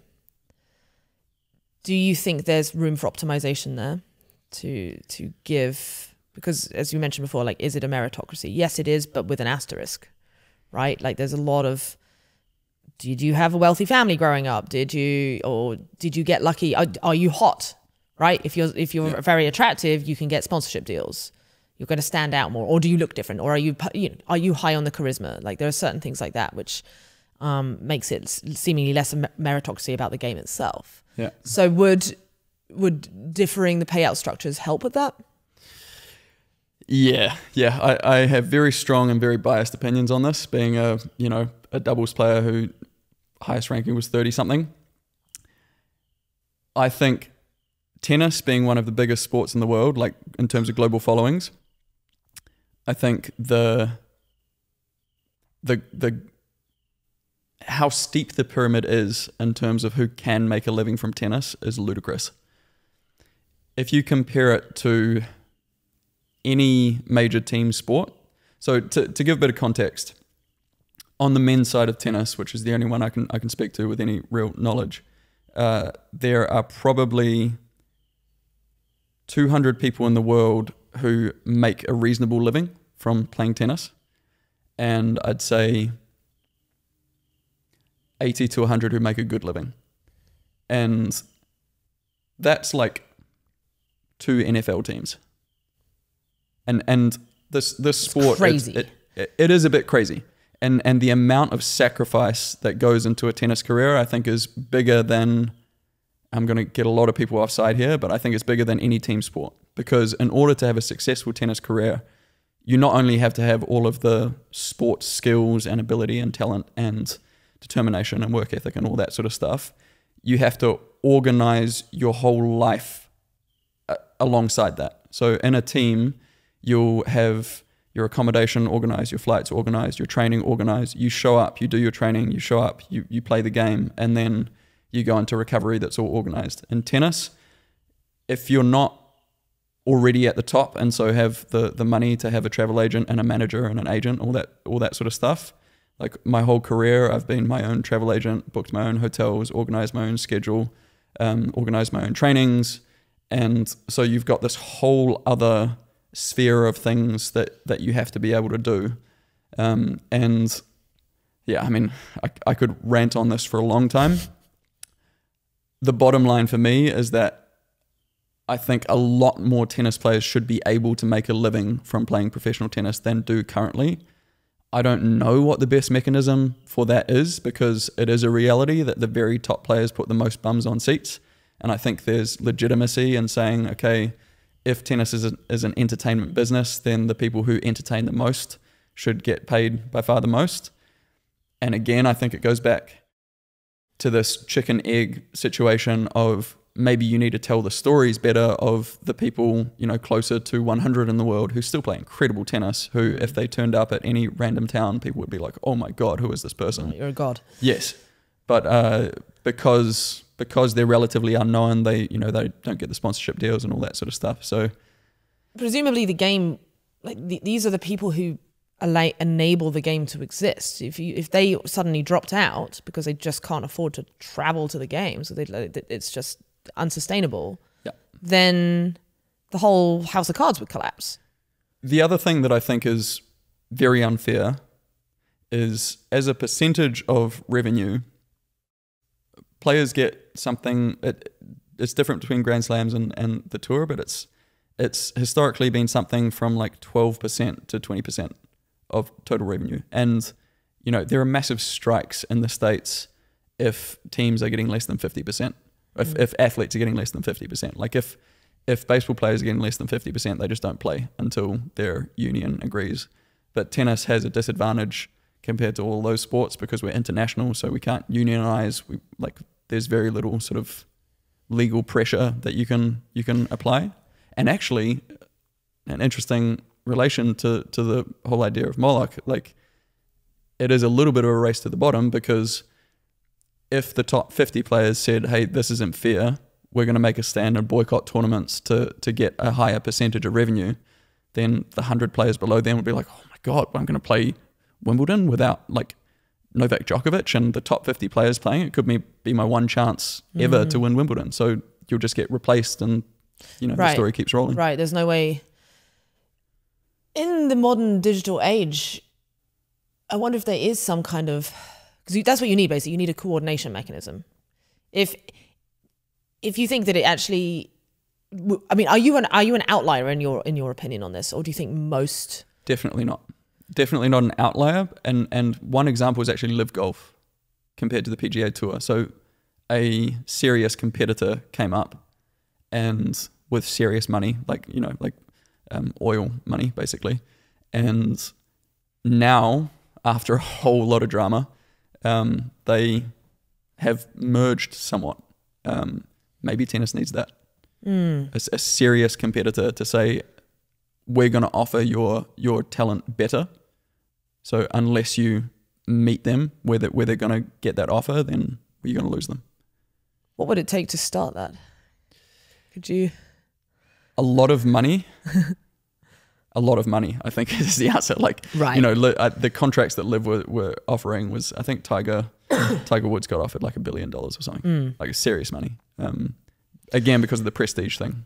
I mean, do you think it's something that just a few really big names made us think about? Could that be sufficient? Because I guess the thing is the incentive, they're the ones who are getting all the money at the top, right? But could they be convinced? Could you convince a Djokovic or I don't know who the best woman is right now actually, but convince them that look, this is just unsustainable, and it's analogous to the wealth inequality problem that we're talking about, right? Wealth inequality has not been higher in a long time than it currently is right now, and it's such a difficult trade-off because meritocracy is super important, but at the same time, if the trends are becoming unsustainable, and if the game becomes unsustainable because you can't just, people coming in, they just can't make it.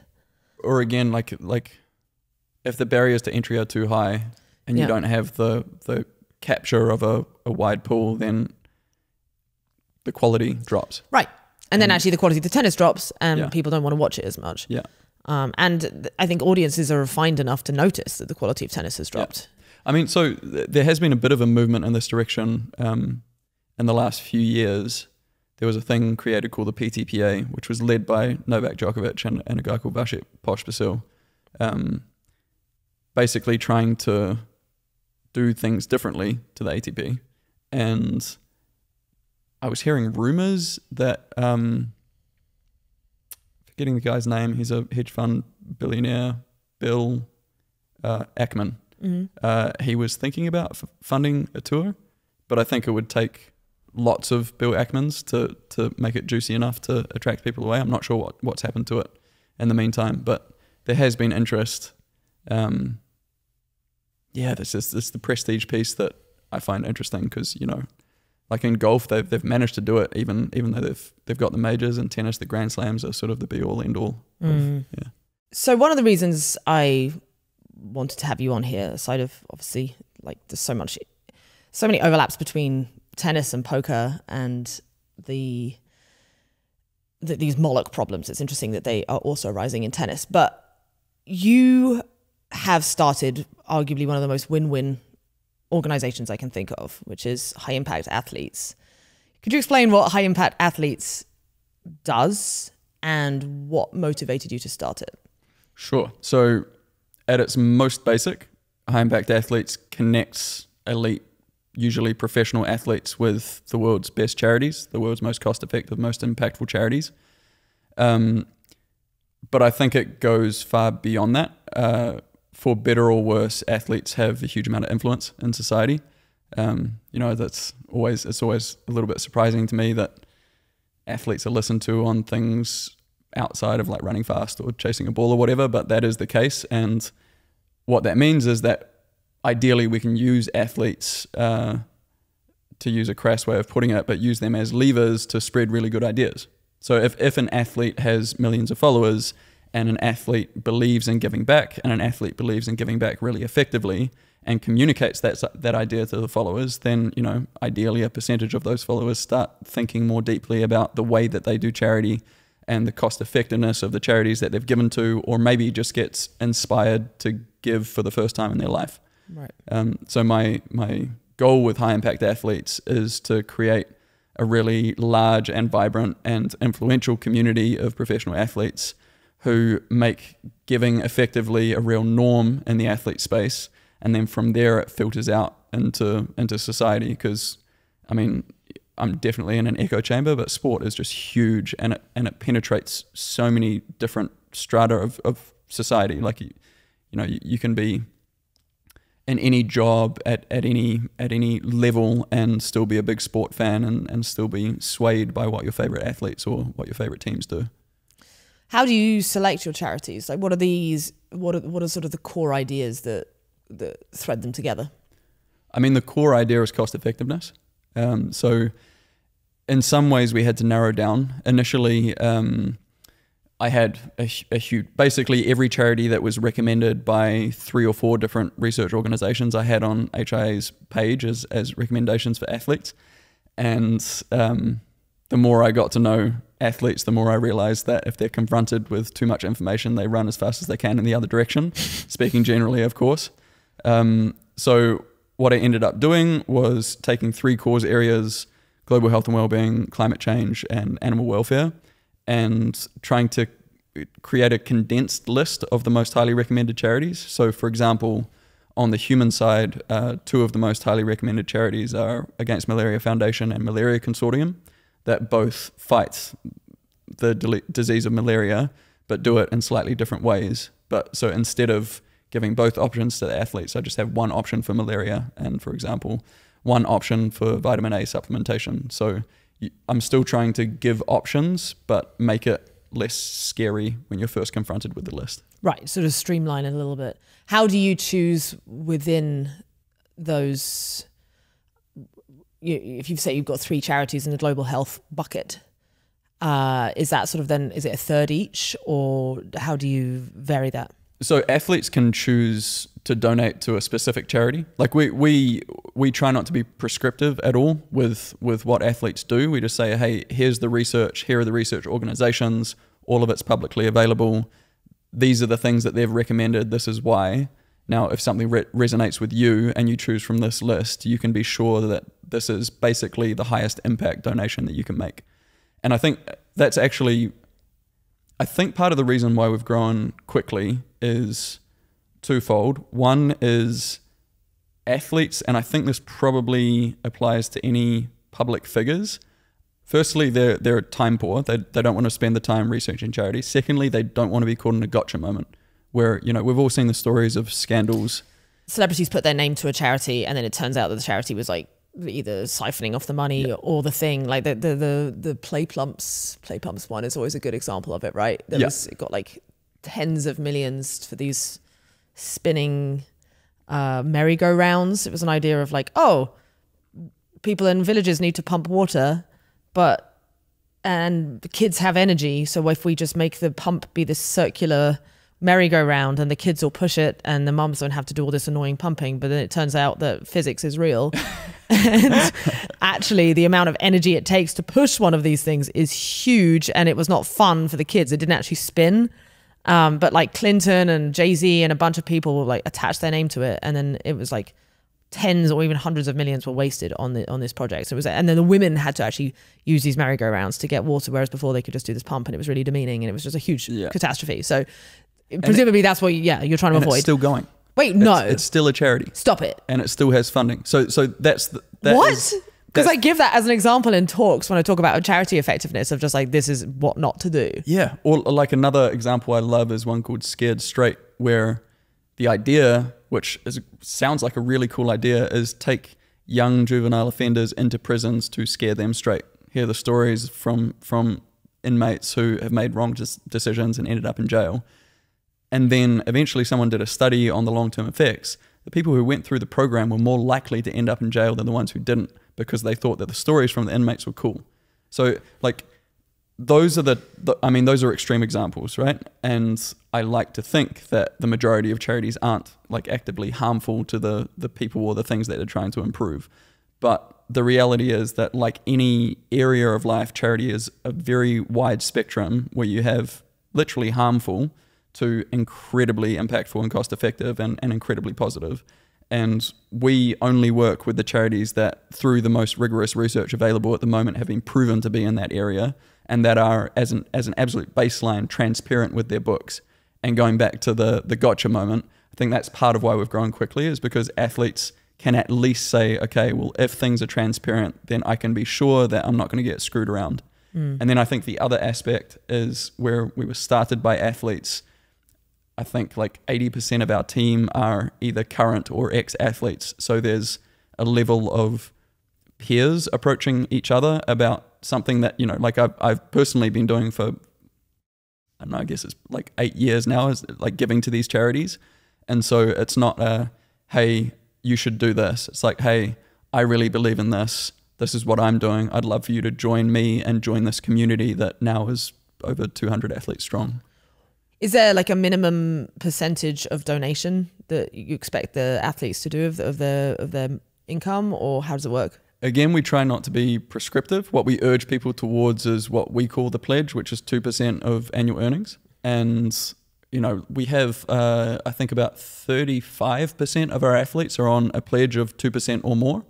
Then we have the bulk are on what we call donors, which is they donate as much as they feel is comfortable for them at the end of each year, or on a recurring plan.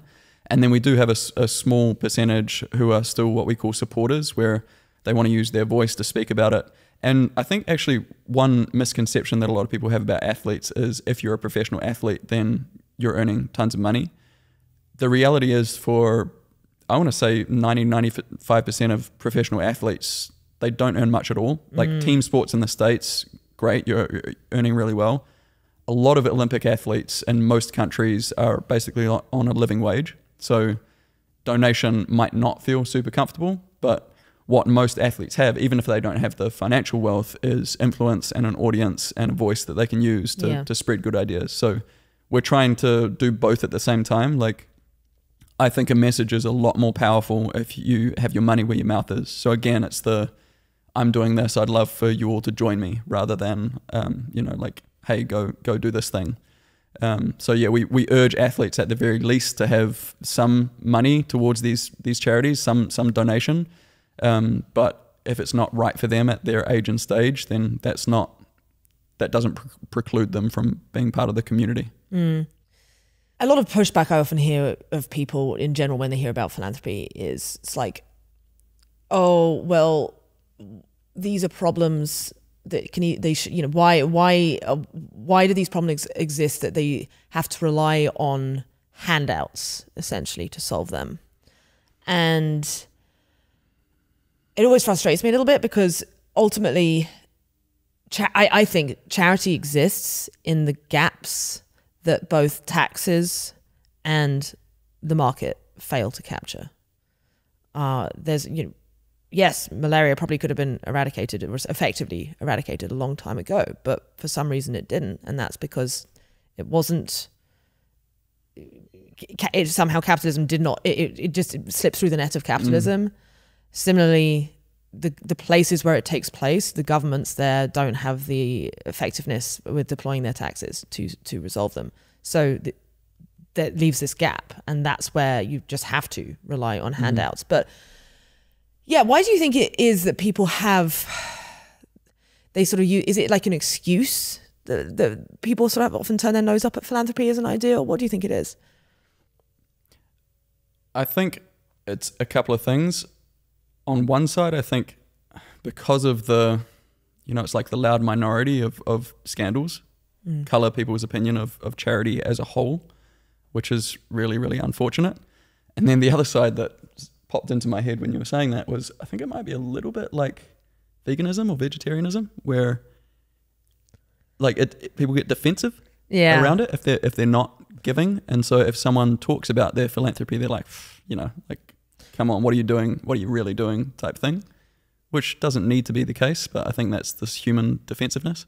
Yeah, I mean, it makes sense in terms of, you know, if you're feeling a kind of, because if someone mentions, oh, I give 20% of my income away to charity, and I'm like, oh shit, I maybe give some away every year, or like, but it's never more than like 1 or 2%. Then you naturally start to sort of feel judged. Yeah. Yeah. And even if that's not the intention. No, of course not. Yeah, exactly. It's not the intention at all. And it is, so when we ran Raising for Effective Giving, me and Igor, which is in many ways very similar to HIA in terms of the model, that was often the sort of pushback we'd hear is like, well, I want to do charity, but I don't want to talk about it. And I get it. Like it can come across as being kind of moralizing in some ways. I started donating. I discovered the ideas of giving effectively in I think 2014 or 2015. Made a donation that year, made a 1% pledge the following year, upped that pledge as I went, and felt really good about it. Like, you know, you mentioned the win-win. For me, this was a way that I could still be somewhat of an asshole on a tennis court, like a killer on a tennis court. But if I did well, it meant that the world did well. And, you know, a very powerful rationalization for me was, yes, I'm taking food off my opponent's dinner plate, but the people I'm giving it to need it way, way more. So that was actually it made me feel so much better about my tennis career. So that was amazing. And then it got to 2020, and I think at the start of 2020, I'd upped my percentage pledge to like 8% or something, and felt good about it. I didn't feel like I could do any more at that stage. And then COVID hit and tour stopped. And for the first time in my adult life, didn't really have anything to do. Like, didn't have anyone to train with. I was in Connecticut with my in-laws, being really careful because her parents were being careful, so didn't have anyone to train with, and got very bored and started just thinking more about my place in the world, and like started thinking, am I actually maximizing my impact in the world? And what I realized was I'd been giving for however many years, like 5-6 years, and I'd never spoken about it publicly. And I think this may have started in the UK, but in New Zealand, it's very prevalent, this idea of tall poppy syndrome.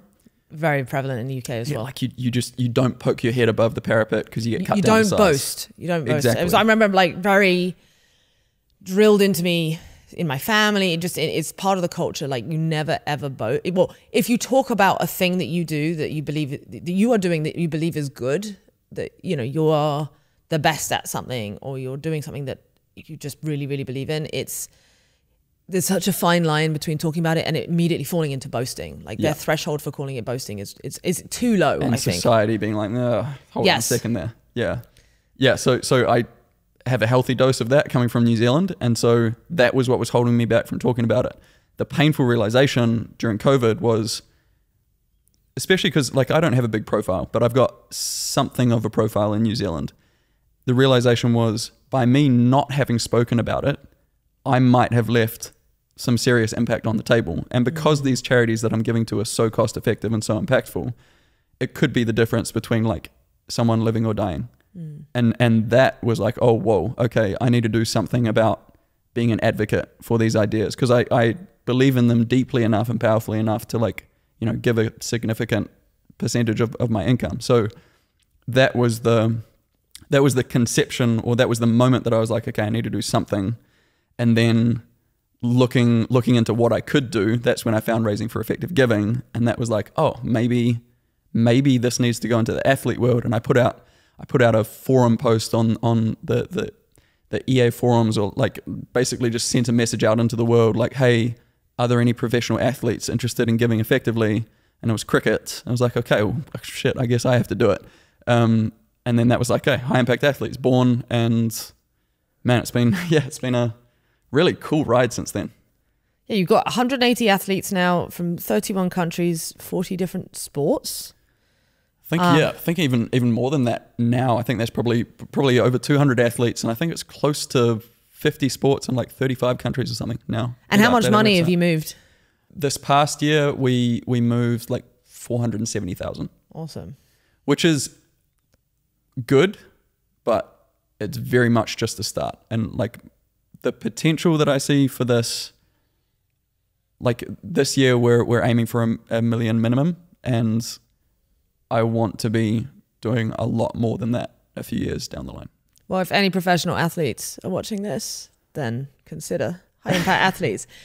I mean, again, it's coming back to this idea of like the sort of income inequality in tennis.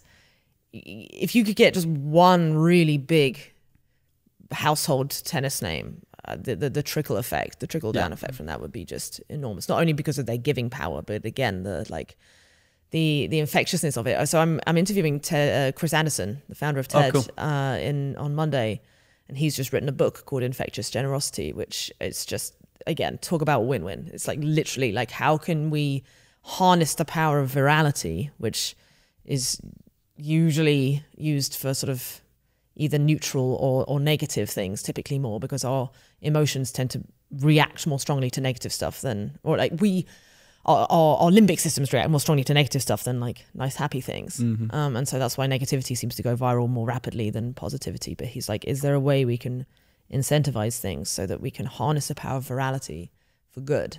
Yeah. And I think this is an exact example of that. Again, like that's one of the reasons why you actually should talk about when you do something philanthropic. So when you do something good, be proud of it and talk about it. Create, because that's creating a race to the top. Yeah. Like can do. I mean, I'm sure there's ways where it can go down a hill, but if someone gets defensive about something, well, okay, some people might like dig in their heels and try and attack it, but a lot of people will be like, well, I don't want to be outdone by them. So you can have a keeping up with the Joneses, but in a very like with very positive externalities. Yeah, that's something where to me that's like the beautiful endpoint if HIA does our job well. So one cool thing that's happened really recently, I'm not sure he's quite at the stage of household name, but probably our biggest tennis player is a guy called Stefanos Tsitsipas, who's getting pretty big. He's number 3, right? He was number 3. He made finals of Australian Open last year and went out in the quarters or something this year. So he's dropped, I think he might be like number 9 or 10 now, but extremely successful tennis player. And he just last week or the week before agreed to, he's going to donate $1,000 for every set that he wins this year, which will be, well, last year he won something like 110 sets through the year. So that sort of thing, right? If it's something that his fans can get engaged with because they like Steph, they follow Steph, they like it when he wins. If he's doing something positive for every time he has success, and then the call to action for the fans can be, hey, join Steph and donate like $1 or 50 cents, and the guy has a following of I don't know how many millions, then if only a small percentage of his following takes action on like following Steph and supporting his charitable journey, then the numbers start getting really meaningful. And then where I start getting really excited is, you know, setting up a competition between athletes being like, okay, well, screw you. I'm going to see if my fan base can like do, you know, like getting the gamifying and making competitive the philanthropic space. And then on the flip side of that, an idea that Cam, our director of comms, had recently that I think has real potential if done well is especially it seems in team sports, fans love jumping on big athletes when they're not playing well. And his idea was to like have a campaign around cold streaks. So like, and having it to do with climate. So like, fans can donate for every shot that Steph Curry misses or something like that.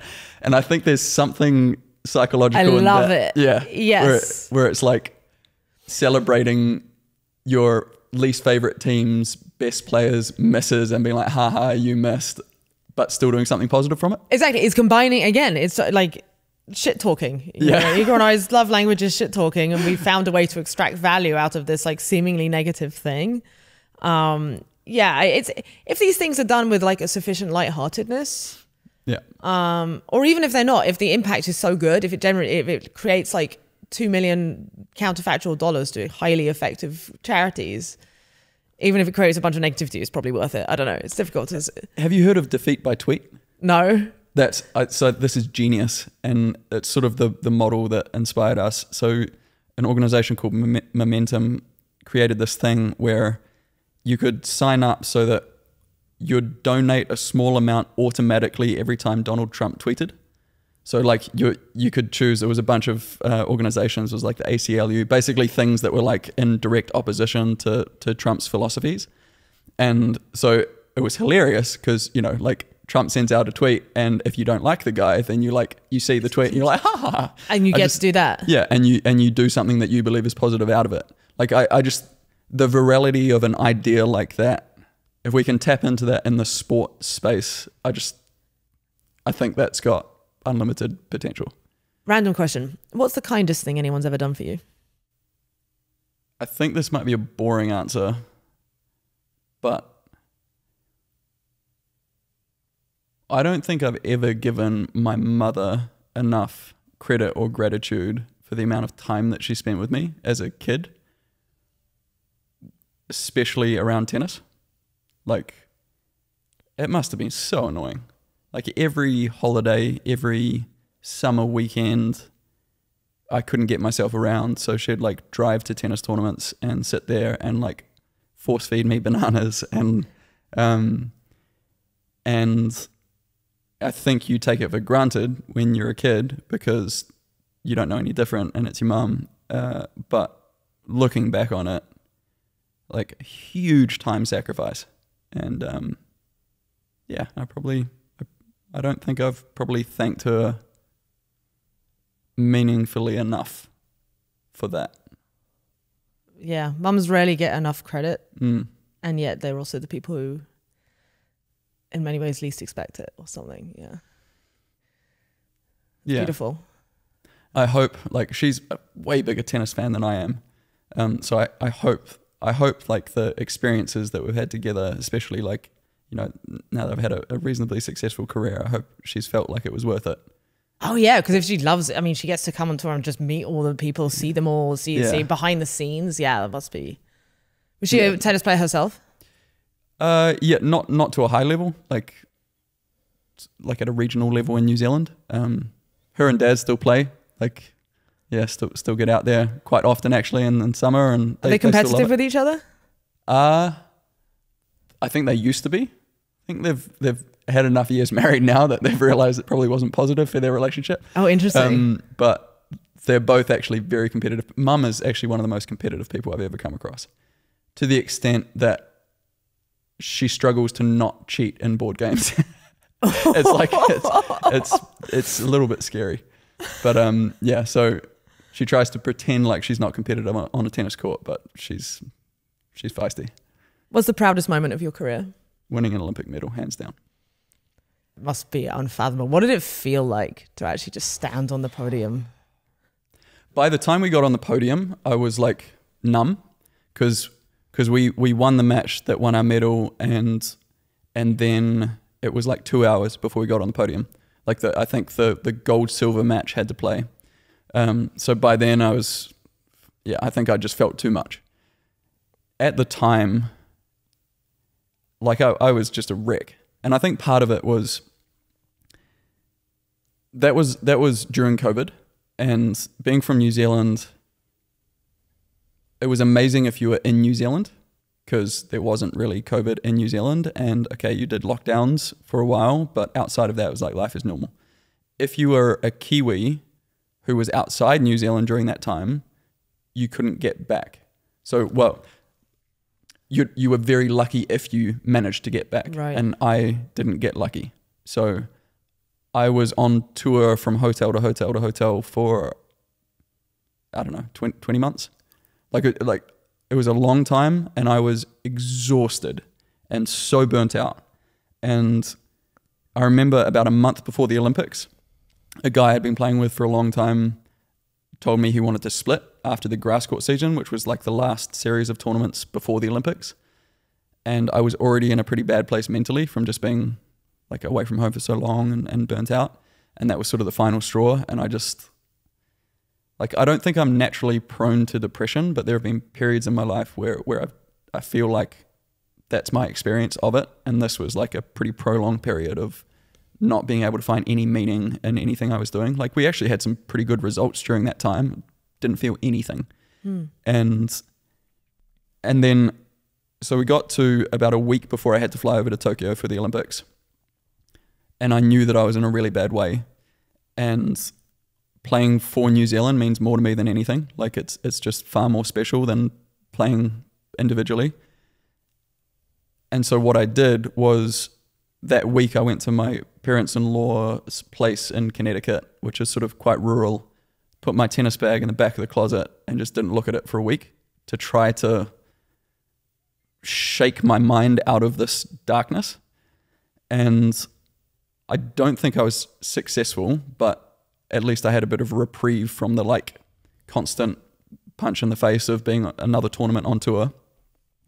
So arrived in Tokyo in a bad place mentally, did quite a lot of work with amazing guy there, Jason McKenzie, like a mental skills guy, to basically just saying, look, I'm not in a great space, but this is so important to me. What can we do? And so this is a very long-winded way of saying the 2 weeks that I was at the Olympics, I was putting so much energy into compressing and bottling this pretty intense darkness into a place in my mind where it wouldn't affect tennis. And then after that bronze medal match, when the mission was over, it all just like flooded out. And so that like flood of emotion, along with the fact that something good had come of it, like something that for me was just like top of the mountain, was just so overwhelming. It was like, it was the weirdest mix of emotion, like relief and grief and like, I can't even explain it. Like I get sort of emotional talking about it now, where I was just a sobbing wreck for like 20 minutes and my asshole partner was just like, he didn't cry once. He was laughing at me. And and that's probably the biggest reason why I wanted to play one more year on tour, was because I just really want to have that Olympic experience again and be part of the New Zealand team and like feel the country coming together and like being part of something bigger like that. So what's your plan? It's in 5 months? Yeah, 4 and a bit months, I think, late July. So what does your schedule look like between now and then in the run up? I'm trying to play bigger events, to play better opponents, and so that will include things like ideally Acapulco at the end of this month in Mexico. There's a big tournament in Miami in March, then over to Europe, hopefully playing some of the Masters on clay, French Open, and then a few grass court tournaments in Wimbledon before the Olympics. I've never been in this position before where I've been injured for a long time, so it's I'm sort of trying to figure it out as I go. What's next for you after tennis? The immediate answer is high impact athletes. Like it was amazing having that to turn to while I was injured. I think if I didn't have that, I would have really struggled with being on crutches, and like 2 years is a long time to be away from something that you've done your whole life. But high impact athletes made that not just manageable but exciting. Like I'm really passionate about what we're trying to build, and I think the potential is huge, and so it gave me something to wake up for in the morning and like even feel a little bit competitive about, like, okay, what's currently the best organization in the athlete times charity space? What are their pros and cons? Is there something that we can do better with them, that maybe we can get athletes to have more of an impact in the world, like that sort of thing. That gets me going. So my dream is to build high impact athletes into something that is so big and so normal for professional athletes that it doesn't need to exist anymore. Like if the dream is like that giving effectively is such an integral part of being a professional athlete that you don't even really have to mention it anymore. And kids who grow up watching their athlete idols, like their careers, and watching them on screen are like, okay, I want to play sport like this person, and part of like playing sport like this person and having their lifestyle is just giving back in a really meaningful, effective way. That's the moonshot. I'm not sure that I could build HIA to that, but like if I can build HIA to a size and a scale where it makes the most sense for someone else to more experienced than me to like take the reins and take it further, then that's sort of my medium-term plan. And after that, who knows? So there we are, folks. Huge thank you to everyone for tuning in, and of course to Marcus. It's really got me thinking about just how we can harness the power of competition itself for directly positive things. Do make sure you give him a follow. I've linked to his social media below, and also check out High Impact Athletes, his movement.